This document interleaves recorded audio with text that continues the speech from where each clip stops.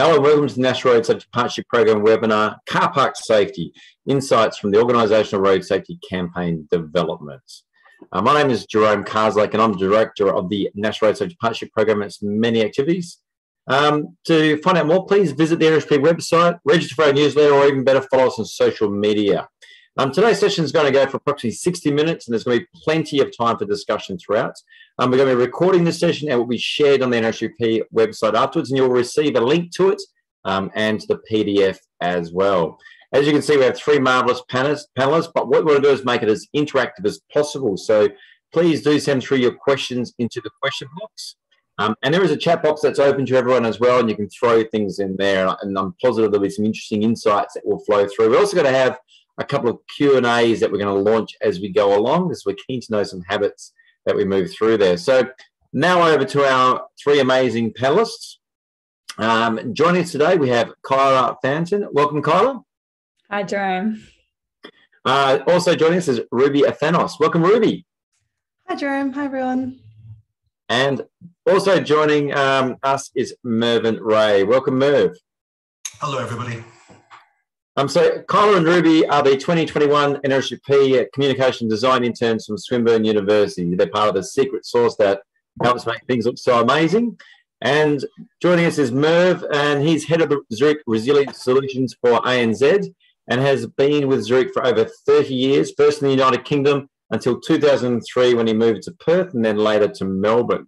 Merv and Zurich are a foundational partner of the NRSPP, and his input from way back in 2012 helped form the program, and he's been a strong, consistent supporter since, as has Zurich. So always passionate, outside the box thinker, and has a great way of throwing different sort of curveballs out there. So we're in for a great session today.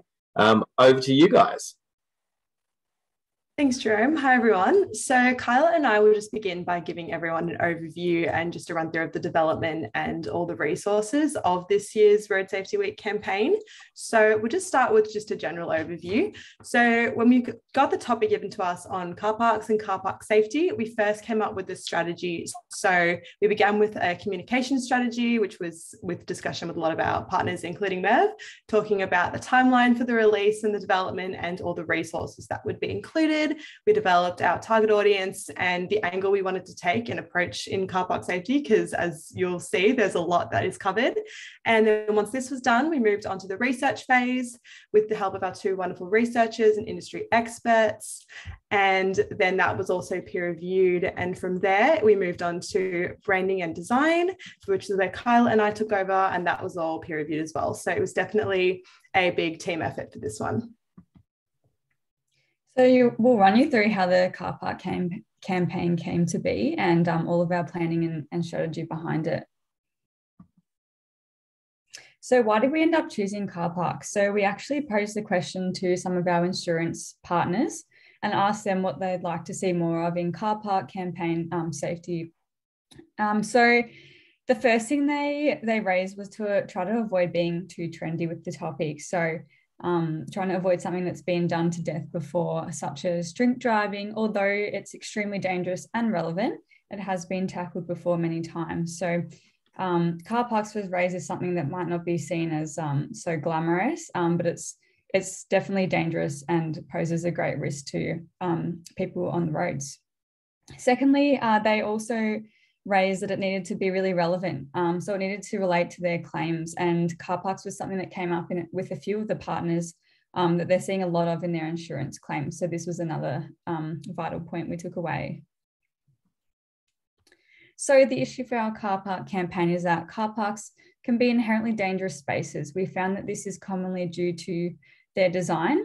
The design tends to prioritise costs, which is completely understandable, but it means that safety comes in second. So we tend to see tighter spaces and minimal, if not any walkways. So we tend to mix pedestrians with traffic. So that's where we're getting the main issues coming in. So the purpose of our campaign was to create awareness and inform people of the dangers of car parks. So we know we can't keep them safe at all times when they're in a dangerous space. So we want them to have the knowledge to make safe decisions when they are in car parks. So our target audience came down to one thing, and that was people. So people driving a car, passengers in a car, and people moving around cars in car spaces. And finally, our outcome for the campaign and our main goal was simply to reduce human error in car parks that results in incidents and injuries. So now we'll just take you through the research process. We cannot give this presentation without acknowledging the hard work of our wonderful researchers, Sean and Olivia. They are both Monash University master's students, and they conducted all the research. Kyla and I gave them an overview and a bit of a list of everything that we'd explore the campaign, and they did that excellently. They used evidence-based scholarly articles and also conducted interviews with industry experts to get all of that research. And then from there, everything was separated into 4 key topics that were uncovered, and those guided the structure and the flow of the campaign. So as we've said, everything was peer reviewed. So that was broken up into 3 different groups. The first was with statistics and research. So for that group, we had Sharon Newnham, who is the Associate Director at Monash University Accident Research Centre, Michelle McLaughlin, who is the founder of Little Blue Dinosaur Foundation, which was started to raise awareness for children's safety in car parks. And we also had Brendan Callaghan, who is the Head of Health and Safety at Super Retail Group. So the 3 did interviews with Sean and Olivia and also peer reviewed all the research at the end.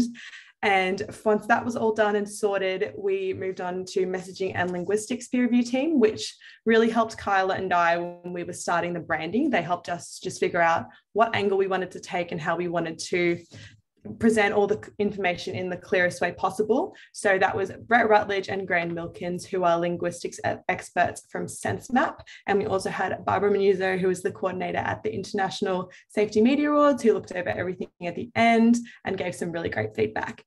And for branding and design, this was Dr. Shivani Tyagi, who is a communication design lecturer at Swinburne and also runs the Swinburne Design Bureau. Shivani helped us with minor design technicalities and refinements, and just making sure all of the elements of the campaign looked very cohesive. So we can't thank everyone enough for all of their support. So our wonderful Merv will take you through a lot of the research findings and a lot of the issues that came up next. But for now, we'll just run you through the 4 key topics that we do cover in the campaign and that came about from all the research. So the first one is understanding car park incidents. So this relates to the costs and the causes of these incidents. The second is safe decision-making in car parks. So this relates to different types of parking you might employ and their advantages and disadvantages. The third is human behaviour in car parks. So this relates to psychology of parking, so why we do what we do in car parks, as well as road rage and aggressive driving and distracted driving. And then finally, we have vehicle factors in car parks. So this relates to vehicle technology and how it can either help or hinder your ability to park, as well as different vehicle brands and their visibility while parking. So I've just seen a question come up from Ron. So Ron has asked, does research indicate any particular issue with narrow car parks and trend to larger SUVs? We do talk about vehicle, choosing the right vehicle and narrow spaces and how to navigate these. That is included in the campaign. That's under vehicle factors in car parks, I'd say, and making safe decisions. So we do touch on that.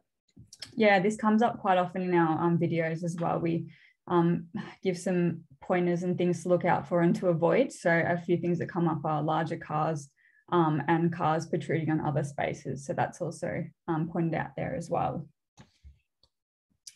So now we will just take you through the branding and design, which I'm sure you may have picked up on already throughout the presentation. And if you've had a look at the campaign, I'm sure you've seen it.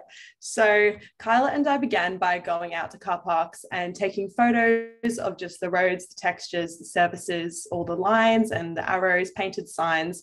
And these were all used as the backgrounds for all of the different resources in the campaign. So fact sheets, posters, videos, social media, you name it, that's all there. And that's to really give the feel that the audience is in a car park and they're in this space that is inherently dangerous, and we're providing all the resources for how you can stay safe. And to really emphasize that car park feel, you'll see the word dangerous is in a rough texture. That is to make it look like it's one of the signs painted onto the road. So that's all the background. We want to keep everything very type focused and minimal graphics as the photos kind of made it busy enough. We didn't want to overwhelm people. So you'll see a lot of the graphics in videos, but it's mainly focused on the words. Everything is monochromatic except for yellow, which is a safety color, and it's often seen in car parks and highlights all key points very well. So the reason why the campaign doesn't have a specific name, you could say, as across each different resource, there will be a different heading. So for example, we have here, car parks are dangerous, keep yourself and others safe. So on every resource, it'll say car parks are, and the word dangerous will be substituted for whatever word just best sums up what we're talking about in that specific resource. So for example, if it's a poster on insurance data, it'll say car parks are expensive, and that tagline underneath could be, what is the cost of an incident? So that's just a little bit bespoke for every resource. So we'll just take you through a little overview of what's involved, included in the pack online. So we have a whole variety of different resources that can be rolled out as a campaign or can be used individually, whatever suits you best. So firstly, we have 4 fact sheets. These are the most detailed resource. You can see them here in the bottom. Car parks are awkward and car parks are complex, so 2 different examples of them. They're about 2 pages long, and they cover each one covers one of the 4 key topics. We then have about 8 posters. So car parks are complex and car parks are expensive are 2 examples on the screen there. These are a bit shorter and designed to be hung up around a workplace and have really short, sharp information to take away. Then we also have our social media post down the bottom there, the 51 car parks are expensive. And these are, again, even shorter, really have one key message, and they can be used on any social media platform. We then also have a facilitator guide that up the top there that relates, or it takes you through how you could run the campaign as a suggestion, and problems and suggestions for facilitators to overcome and to work through. We also have surveys pre and post, attendance sheets for when the campaign is run, email banners to create awareness, and 3 videos. Again, they cover the 3 main topics, and they're about 1 minute and 30 long, and they were done by Tim Roberts from Fleet Strategy, so we can't thank him enough for that. And if you'd like to see more, the campaign is available, as you can see down the bottom, on our website there, under Toolbox Talks and Organisational Campaigns. Does anyone have any questions before we hand over to Merv? I think one's just popped up. So the question is, there's a new update coming out, should be at 6 to 9 months, basically around the Australian standard gathered from car parks, which should be due to a change because cars have got larger and wider, back to the question that Ron sort of raised earlier. So yeah, I guess that's a bit of a FYI, because and just sort of being aware these sort of things are coming. That would be great to see. So Kyle and Ruby, just a question to you guys. When you went through this, had you ever thought about car parks much until you did this campaign? No, especially because we are just recently, so I'm still on my green peas and Kyle's just gotten off them. So we've only been driving for a few years, and I think we definitely didn't think about it as much at all. Then even from the very first interviews, especially with Merv, when we started talking about reverse parking and everything, we were like, oh my God, there's already so much to think about. And that is, the more we learn, we've become so much more mindful about our behavior. So definitely. Yeah, Merv's definitely converted us to reverse parking, that's for sure. That's one of the main things. Another question for you. I think this draws on, like Ron's thrown another question out. Are your materials also beneficial to car park operators? As part of this, we went across and presented at the PACE conference, Parking Australia Conference and Exhibition 2022 in Adelaide. Do you want to talk to that a little bit? Yeah, so we were able to present this campaign at the conference with a whole lot of people who influence the design of car parks there. And yeah, they definitely are relevant to like car park operators and things like that. They've highlighted the key issues that we found from insurance data, so they're definitely things that could be taken into consideration. We also have a section on, say, for car parks are for workers. That's one of the posters we have. And that kind of touches on people who are responsible, like operators for car parks, on little things you can do for maintenance, just saying the lines are well painted on, there's adequate lighting, just to ensure that everything's as visible as possible. So all controllable elements are controlled. And what were some of the feelings you got from, I guess, the audience who are the owners of the car parks when you sort of presented? What was their sort of thoughts about a campaign like this coming out? They definitely hadn't seen anything like it. I don't think, as we said before, it's something that isn't tend to be like a main topic, such as drink driving and things like that. So they were really surprised to see that we'd done all this research and really put it together really interestingly. So yeah, that's what I found. And there's a question here from Andrew. Does this cover underground car parks? It doesn't really cover any like specific car park in general. I don't think it can be applied to really any. I know there's obviously more issues specific to underground car parks, but this is definitely more of a more general one. Ruby, did you want to add?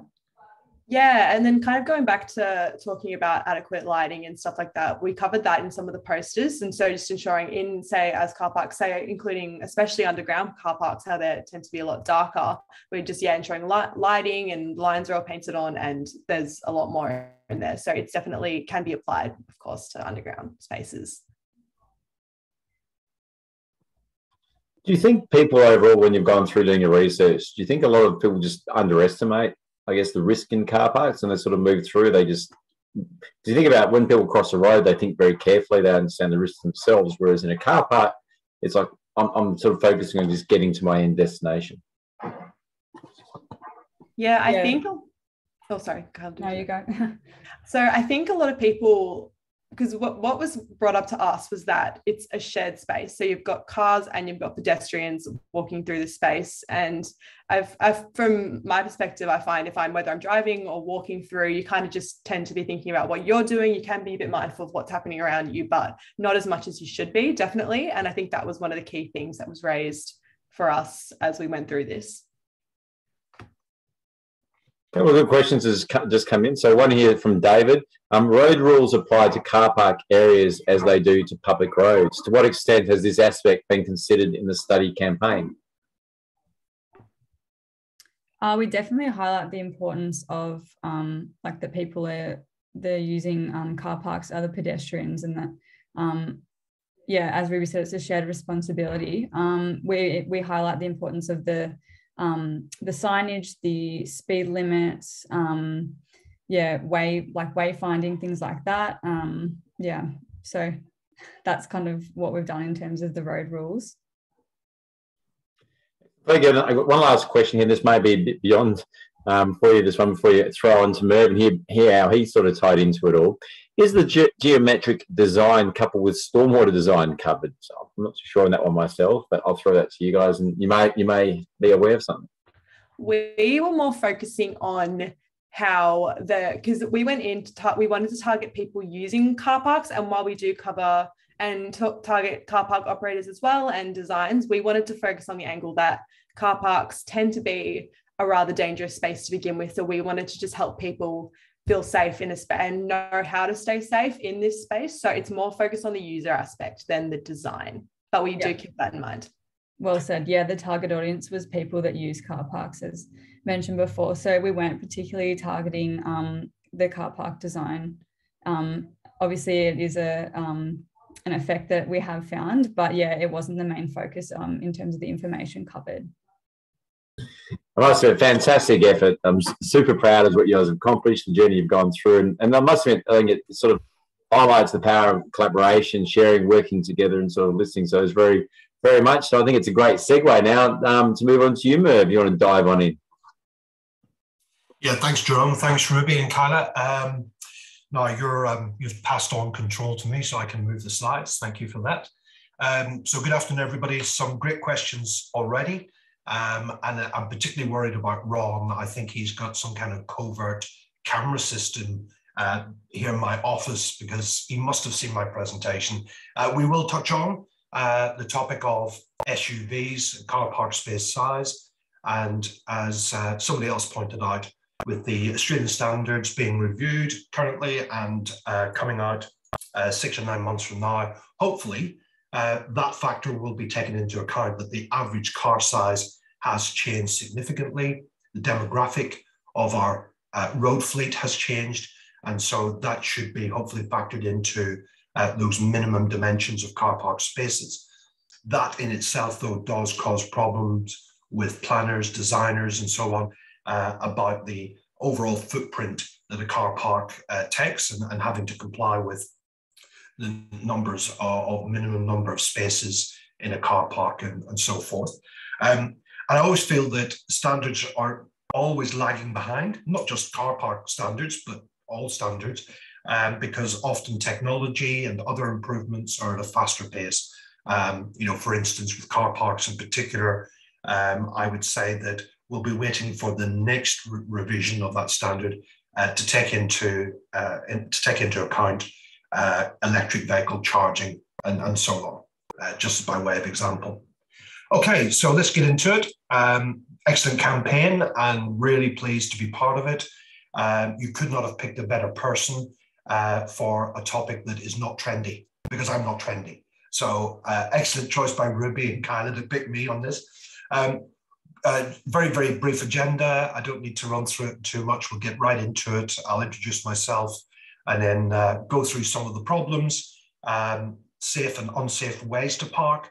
Hopefully the video near the end will work because there's an emerging trend or movement to change the way we park. Then we'll talk about very briefly the ideal car park and then take any questions. So, introduction to myself, as Jerome said, over 30 years, very kind of you, Jerome. It's actually getting close to 36 years, all working for Zurich. I was a motor fleet underwriter before I became a risk management expert. And I've worked in Ireland, UK, and Australia, arriving here almost 20 years ago. I manage a team of 20 risk professionals throughout Australia and New Zealand.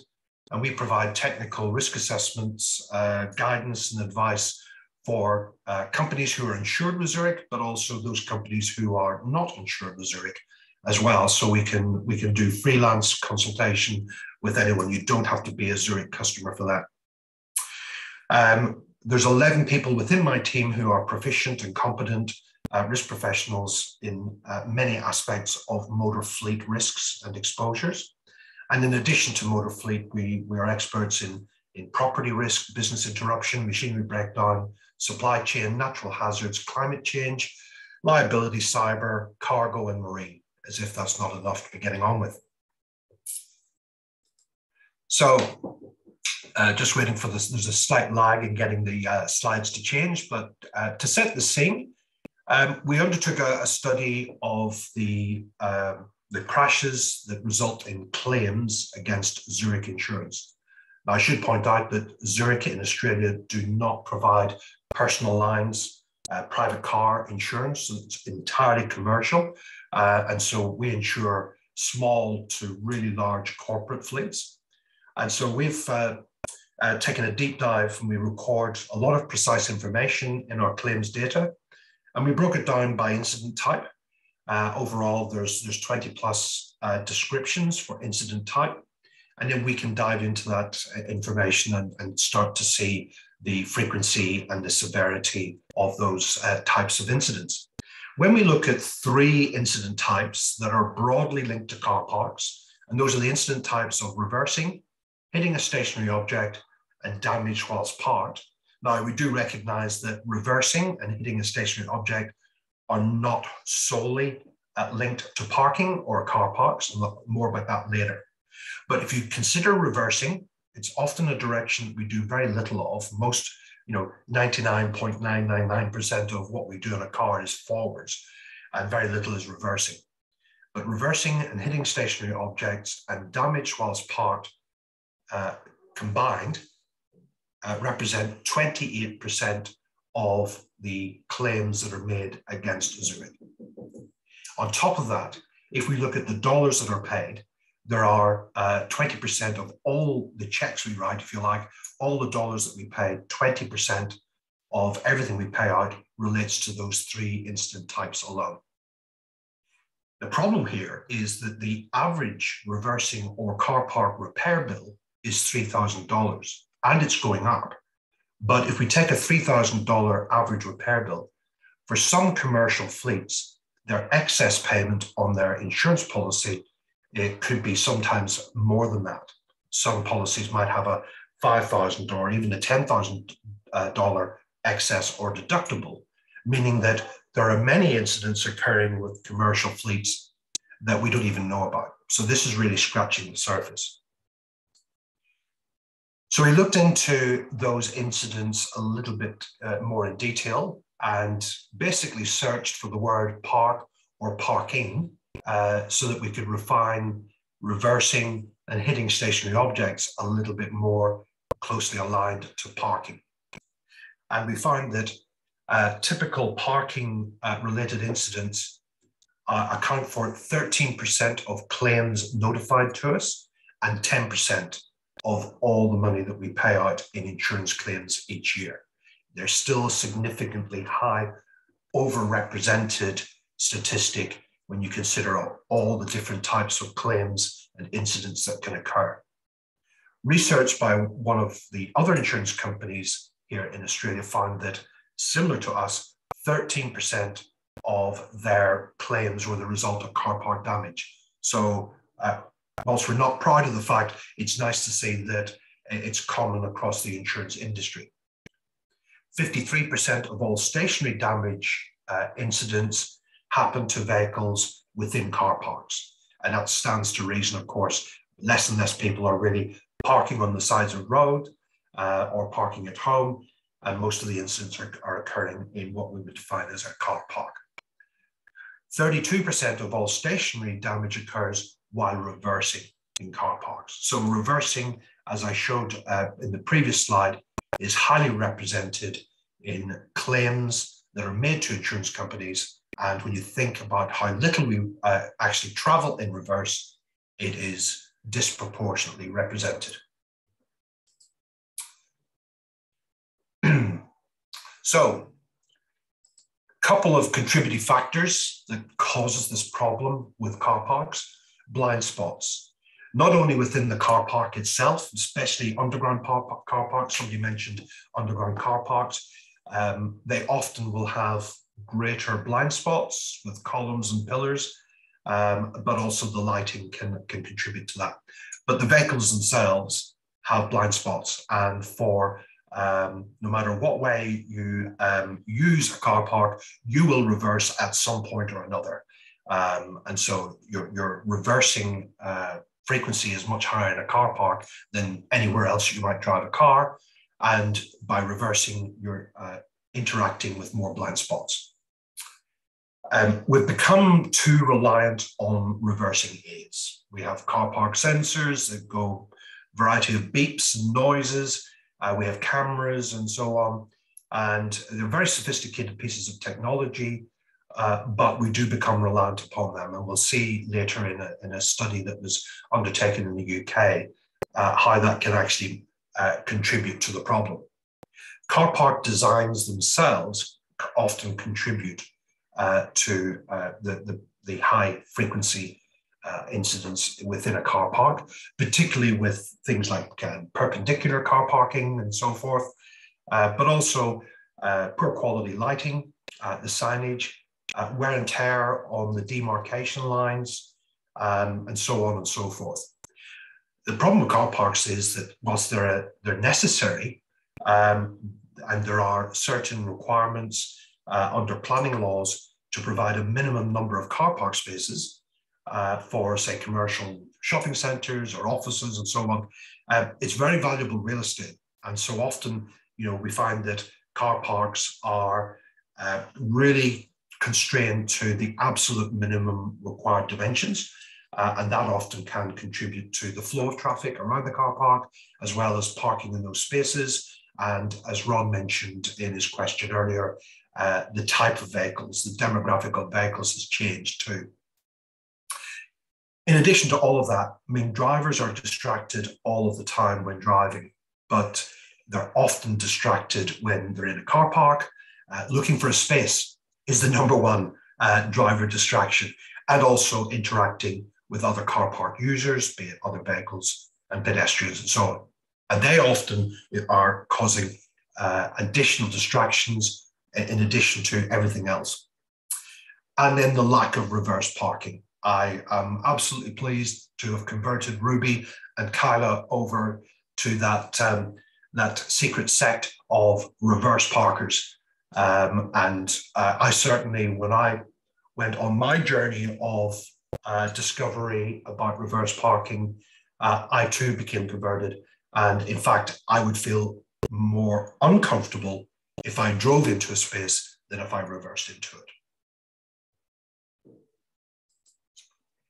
So just touching on a few of these factors in a little bit more detail, when we look at blind spots of vehicles, and you take you know, a mid-sized sedan car on the left-hand side, you'll see there that typically the blind spot, both front and rear, is much less than some of the cars that we typically see on our roads today. And that popularity has risen, particularly amongst minivans, the large SUV type vehicles and pickups.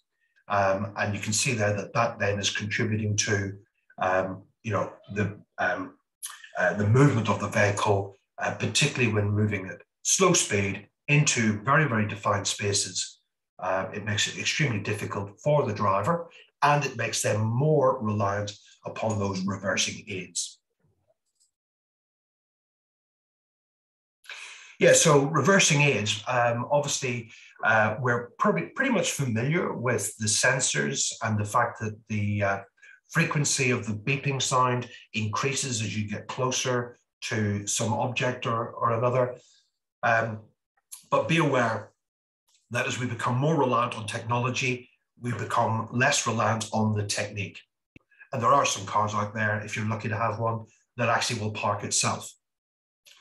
But not all cars are like that. Not all cars are equal. And not all cameras and sensors are the same. So if you're operating a fleet that included pull vehicles, for instance, or you were jumping from one car into another, you may be more familiar with the sensors in one vehicle as opposed to the other. And of course, the art of the technique of actually reversing that we were taught, you know, when we were much younger, you know, that quickly gets lost with all these reversing sensors and aids. A study was undertaken in the United Kingdom, and they found that 44% of drivers in that study were heavily reliant on the technology to park the car, and they felt that they literally could not park without the technology. And that equates to 12 million drivers or road users in the UK uncomfortable parking without that technology. So the problem is, if you take the technology away, the drivers might park and drive in unsafe ways because they have lost that skill. Just on that, Merv, as well, just an interesting thing. So with the NRSPP, you've been seeing as part of the React panels as well. And it's just an interesting thing, as part of the survey of younger drivers, a lot of younger drivers perceived a safer vehicle as one that had reversing cameras on it and was well maintained, rather than actually 5-star ANCAP or used car safety rating. But if it had that, and chatting with ANCAP about it, they're like, well, people seem to fail to understand that you're going forward a lot more than back. So yeah, you're right. You're right. Young people did feel that a good indication of a safer vehicle was one that had reversing sensors or cameras, when in fact stability control and you know, automatic braking and things like that would be far safer. But the perception was that parking sensors or reversing sensors made the car safe. So design and planning, and you know, I'm making some general statements here, but you know, car parks are expensive real estate, and so for town planners, designers, architects, and so on, there are a lot of guidelines out there around an expectation around minimum number of car parking spaces, and that's all factored into the design. But they have to compete with, obviously, the size of the building that's needed, and to maximize the footprint of the building that the car park is servicing. Because the bigger the building, the more revenue for that building tenant or owner or whatever. And so it's not necessarily the car park that's generating the revenue, unless, of course, it's Melbourne Airport. The access in and out of car parks, the service lanes tend to be much narrower than we're more comfortable driving around, certainly narrower than a lot of streets that we would drive around. The traffic flow is mainly two-way and not one-way. And, you know, even if it is one-way, it's not mandatory, it's advisory. And how many times have we been in a car park with a one-way traffic flow, only for somebody to ignore those rules or that guidance? It's not really a rule, it's a guide. And of course, it's heavily reliant upon really good signage and demarcation arrows on the tarmac. And so this is the slide that I thought Ron must have been looking over my shoulder when I was putting it together. So in Australia, the minimum car park space dimensions are 2.4 metres wide and 5.4 metres long. And yes, they may well be adjusted and changed in the latest review of the Australian standards. But the cars we are buying are getting bigger. Typically, that sort of US style pickup truck, four-wheel drives, SUVs, minivans, and so on. And how many times have we seen instances like this where the vehicle really is pushing the boundary of the car park space? And as a little rule for me, when I go into a car park, it's never be next to the SUV. Of course, the cars parked either side of you may change whilst you're doing the shopping, but don't go looking for trouble and parking beside a vehicle that is maximizing its footprint in that car park space, because you're more often going to come back to your car with little chips and dents in your door caused by maybe children not aware and just opening the door. The wind catches doors, etc., etc.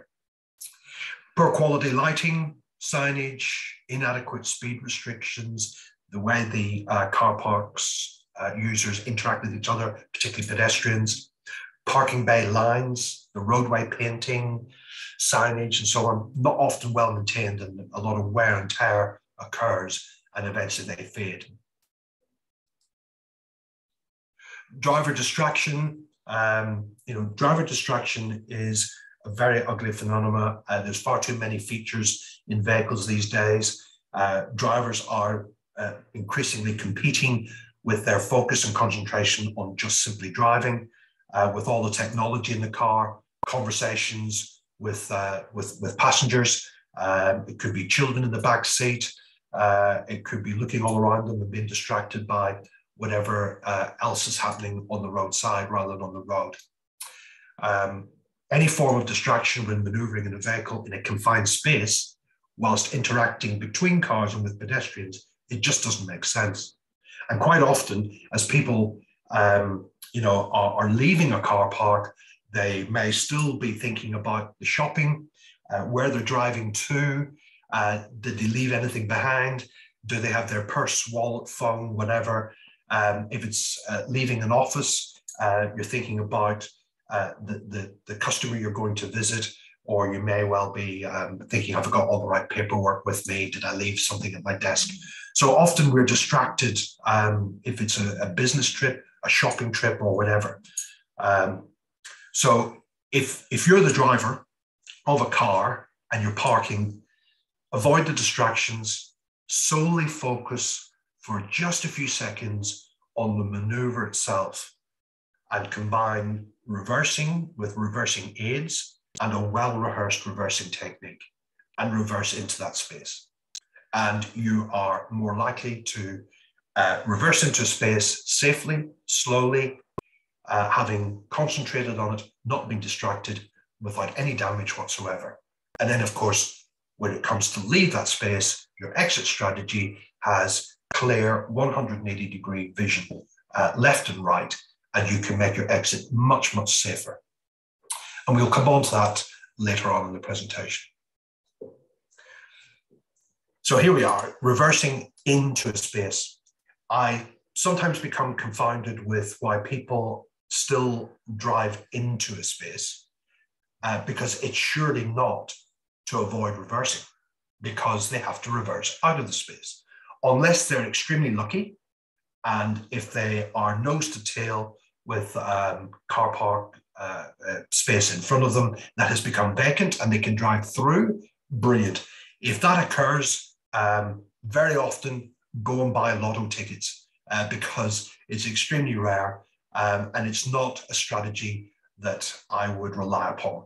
So whenever possible, reverse into a space. So we've got a poll here, and I did forget when the polls would be coming out. So thanks for reminding me. So if everybody could just take a second or two to read this question and answer. Do you prefer reverse parking or front parking? So do you prefer reversing into a space, driving in, which tends to be the one that's frequently used by people, or do you like to drive round and round and round and find that elusive double entry space so that you can drive through the first space into the second one, and therefore you've not had to reverse, but you can drive out? Just take a couple more seconds to answer the question. And Jerome, are you able to, or Ruby, reveal the answers?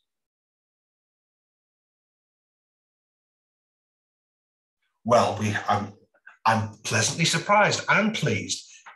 We've obviously got some very learned people with us that are reverse parking. And we also have a few people who like to drive around and find those sort of double spaces.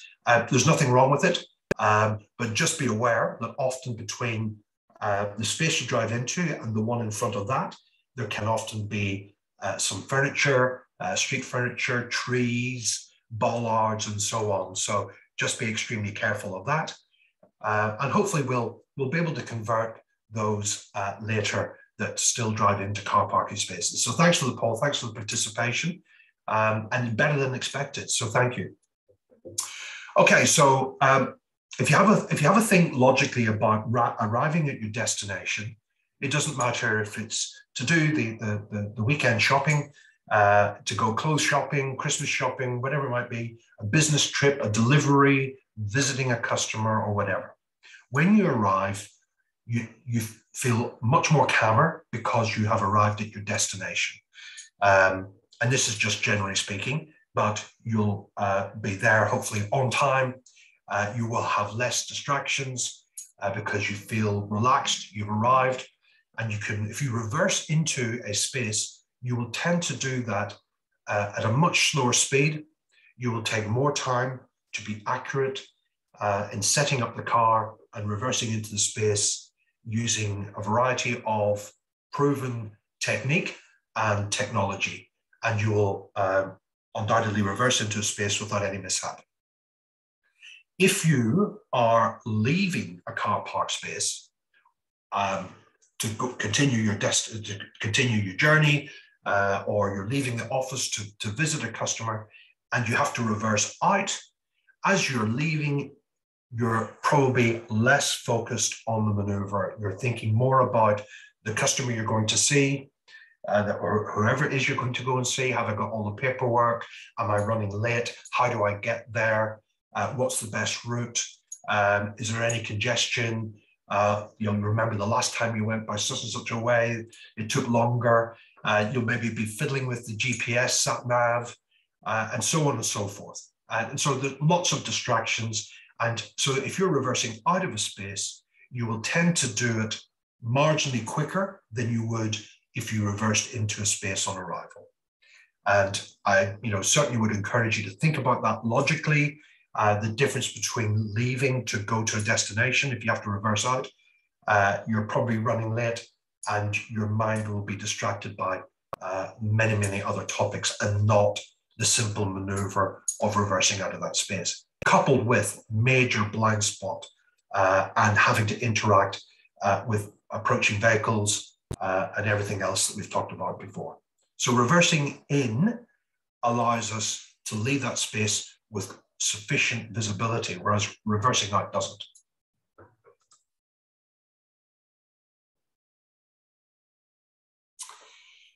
I'm just waiting for the slide to change. Didn't. Let's try again. Okay. So parking tips, I won't go into all of these in the interest of time and allowing time for questions at the end. We still have to talk about, the ideal car park and so on.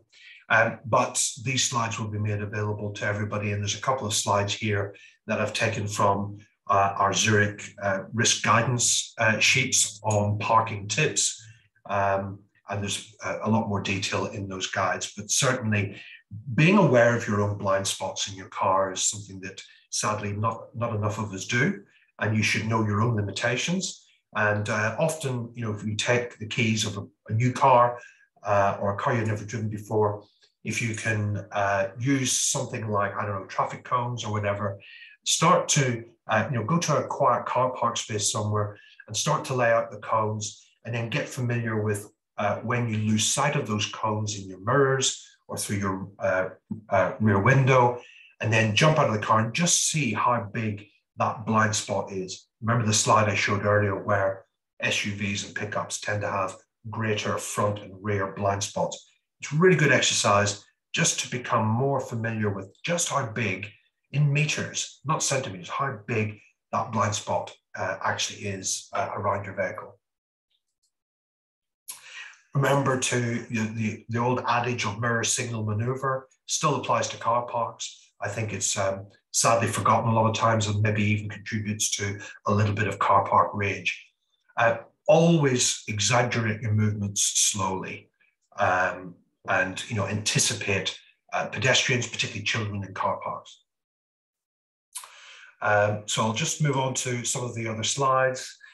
This has a lot more detail around assessing the vehicle and its windows, mirrors, blind spots, checking for potential hazards. I always think it's a good idea when approaching your car in a car park to approach it from behind and do one quick lap, because there may be obstacles around the car that have appeared since you parked it, even broken glass and things like that. It's always good practice to approach your car and do one lap of it, just to anticipate if there's something lurking in a blind spot before you maneuver out of the space. Always take your time whenever reversing. Use the vehicle controls, the steering wheel, mirrors, and looking over your shoulder left and right. We'll carry on, but of course you'll have all of these. Now, there is a right way and a wrong way, or a better way to reverse into a car park space. For us here in Australia, by driving on the left-hand side of the road, we're sat in the right-hand side of the car. So reversing into space, it's always better, marginally better, to look over your right shoulder and reverse into a car park space on your right, which is a little bit counterintuitive to what we would normally do, because if you're driving in a two-way access lane in a car park, everybody tends to reverse into a car park space on their left-hand side. Unfortunately, it's a tighter angle, unless you want to obstruct oncoming traffic on already tight, narrow access lanes in a car park, and go over to the right slightly and then reverse into that car park space on the left. But even still, looking over your left shoulder means that you have greater blind spot than if you looked over your right shoulder. So give it a go sometime whenever you're parking, and you'll find that it's actually, although slightly counterintuitive, it's better to reverse into a car park space on your right-hand side. The angle is less tight and you have greater visibility.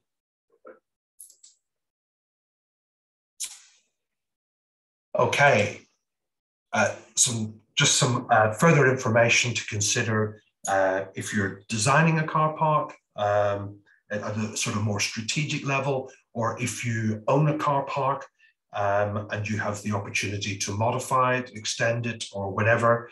Have a think on some general features of a car park that will actually make it more safer by design. And that is traffic flow. If at all possible, try and encourage one-way traffic flow through good signage and so on, and even just curbing around entrances and exits makes it almost intuitive that you can only drive in one way. For instance, Signage is all important, but also be careful of sign clutter. Consider reverse angle parking, and we'll touch on this a little bit later. The lighting in car parks, somebody was talking earlier about underground car parks. Certainly the use of LED technology not only reduces the amount of electricity used, but it tends to be a much brighter light, and that increases the visibility. Always impose speed restrictions.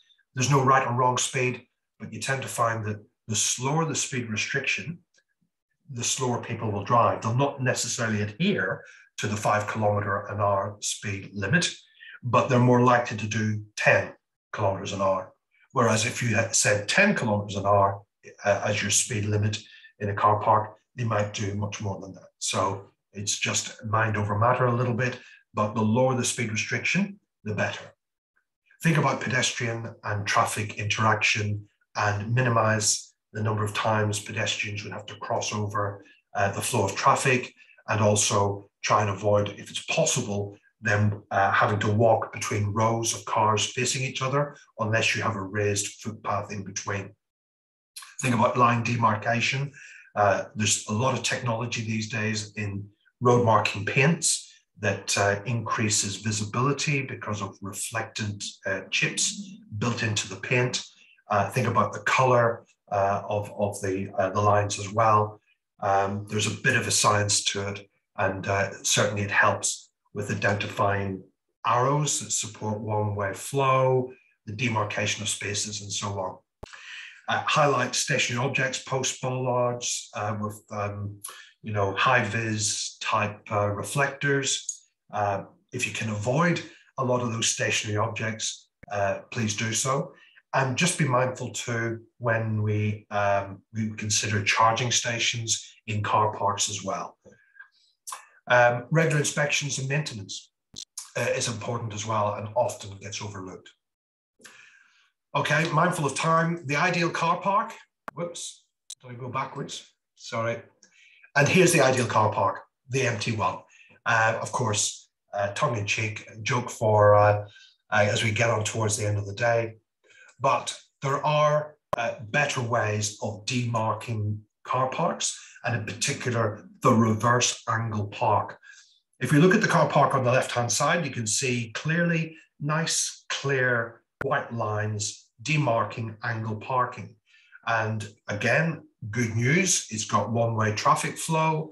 And in the left-hand side, in this instance, you drive in, driving from left to right at the bottom of that car park, and the angle parking sort of forces you to drive nose in to an angle park. The problem with that is that driver sat in the sort of right-hand top corner of the vehicle.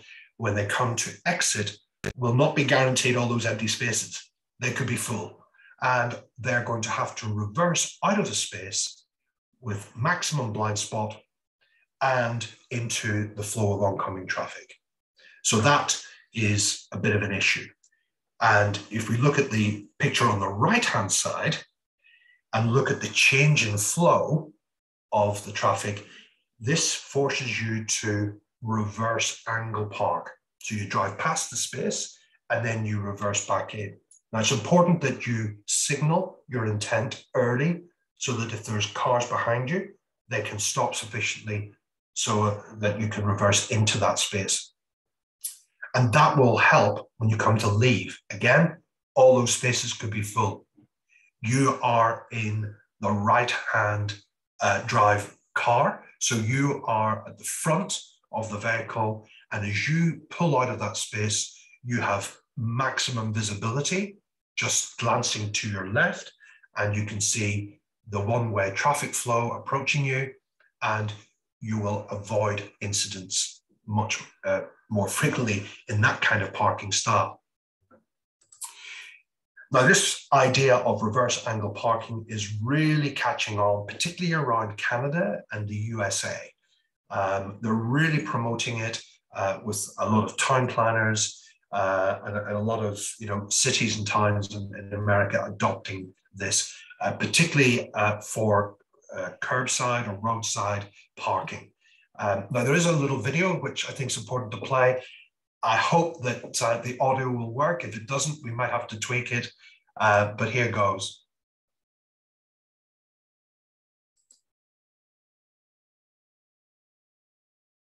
Well, they always say never work with children, animals, and video in PowerPoint presentations. Ruby, are you able to? I'll give it a go. There we go. Back in, angled parking is coming to our city streets in the Exchange District. Changing on-street parallel parking to back-in angled stalls will increase the number of parking spaces available in busy areas of the city. This type of parking is safer for drivers and passengers when getting into and out of a vehicle. It's a new concept for Winnipeg drivers, but parking in back-in angled stalls. Find an open stall and signal to let others know you intend to park. 2, drive past the stall and stop.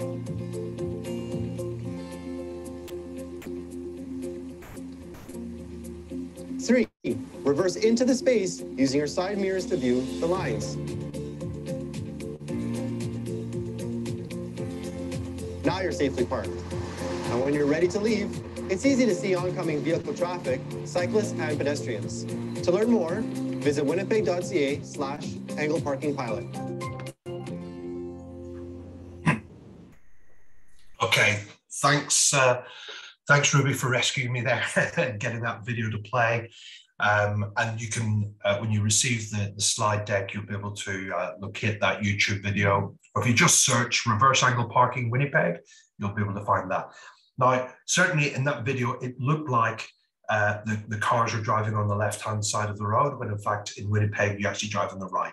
I'm assuming that this is a one-way street, or it's a service road of some kind. And so they would be driving with parking spaces either on the left or the right. But for the purposes of this illustration, it happened to be on the left-hand side of the street. Okay, let's rush through the last couple of remaining slides. That's it? That's it, yeah, good, excellent. We probably only have 5 or 10 minutes. I know there was a lot of questions popping up in the Q&A, but I didn't pay any attention to those. Otherwise, I would have been distracted while driving this presentation. No worries, man. Well, thank you so much. Let me dive right in. And I think this has been an easy one from Richard. Does your insurance data provide any information of travel speeds when an accident occurs? Obviously in a forward moving, not reversing motion. No, it doesn't.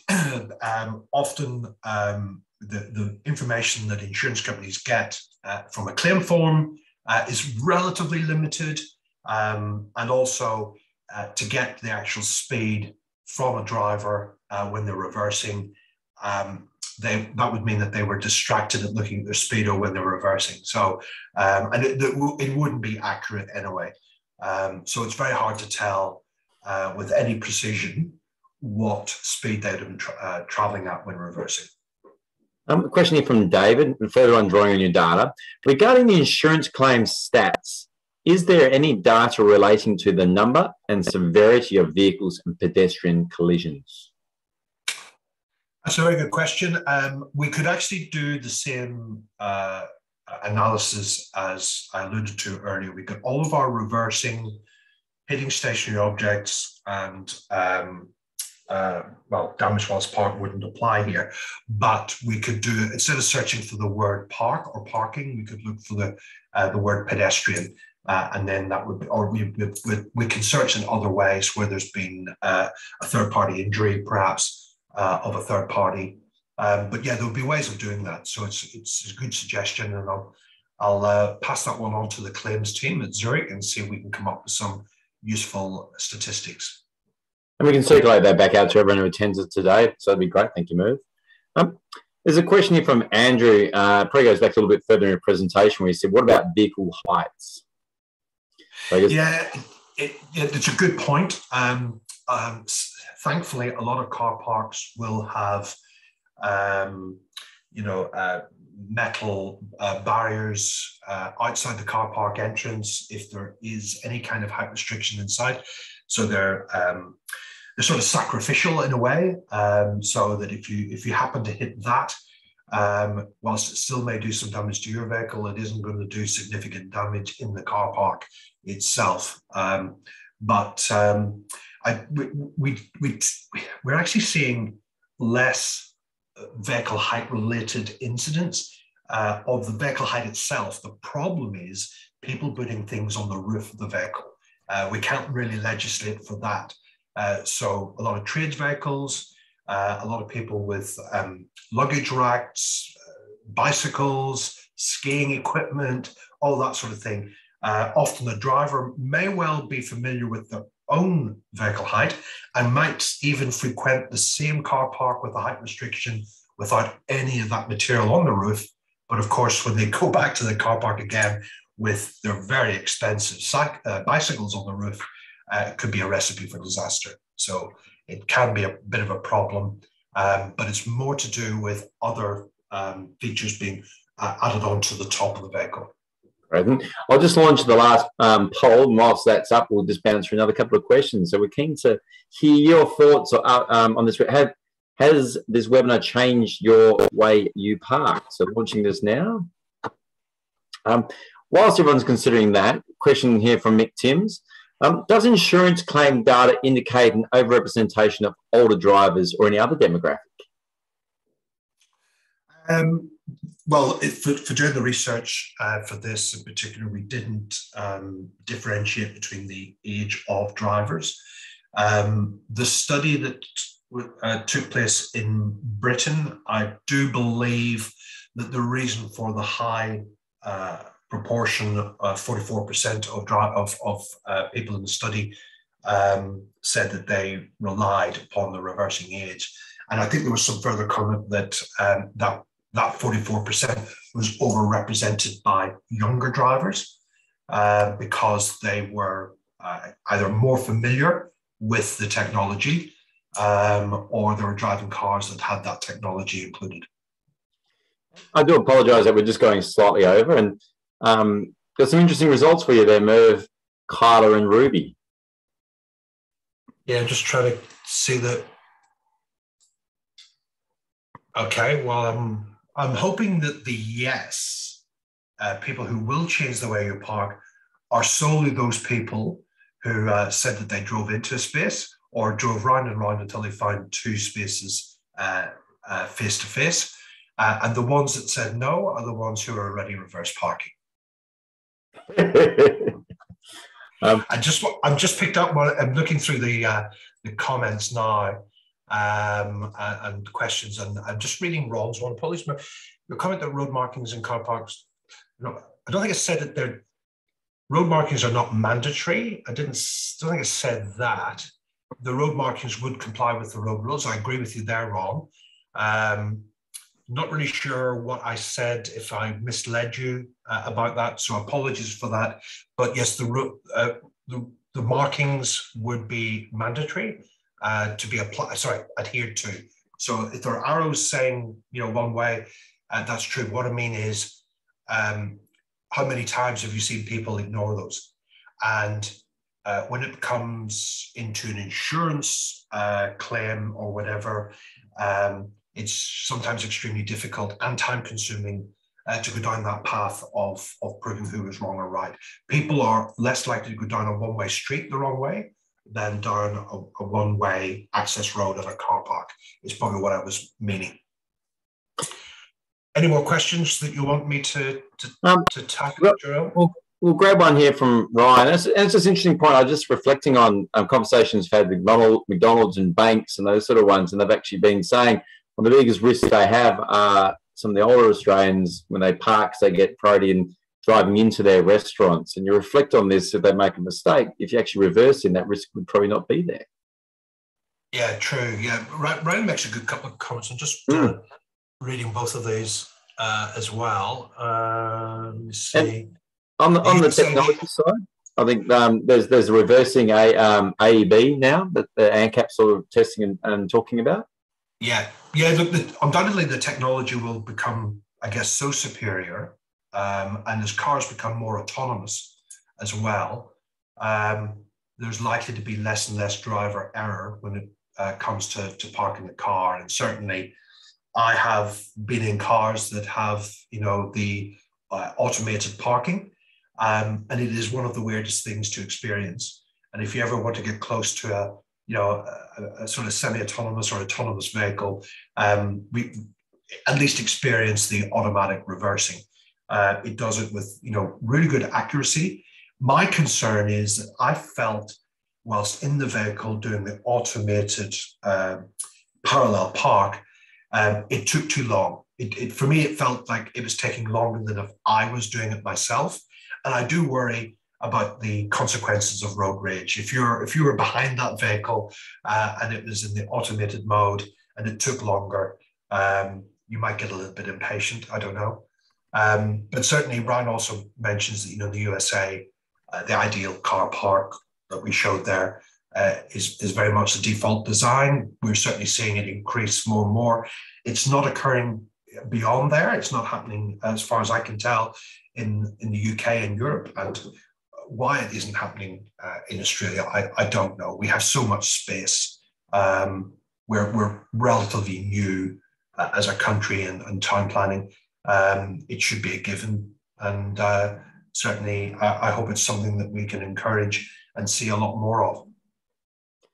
Well, I just want to say thank you guys very much. We have a couple of questions. We'll just, as I said, we've got some actions to follow up with Zurich with some data on and everything, and there will be an email with the presentation, everything coming out. There will be a survey as well. We'd welcome your feedback on this. And next month we have Daniel Brain from Toll Group, and we have a number of other webinars coming up. So thank you, Kyla, Ruby. Amazing effort with the organisation campaign. Super proud to see how it's come together. And Merv, always a pleasure to have you on board and hear your wisdom and how you sort of mentored and tutored Kyla and Ruby as they went along as well. So thank you very much. No problem at all. Richard Watson does bring up a really, really important feature here, and that is the introduction of cycle lanes and how that would interact. Big debate, big conversation, but I would rather we saw that the cycle lanes were on the left-hand side of the car park, you know what I mean? Not the one going right up the side where a car would reverse into that space. So hard to describe, but put it closer to the footpath and not roadside, maybe. I don't know. Great question to close out with and some food for thought. So, thank you very much, everyone. And thank you to our attendees who are listening today. Thank you. Thank you. Thanks, everyone. Thanks.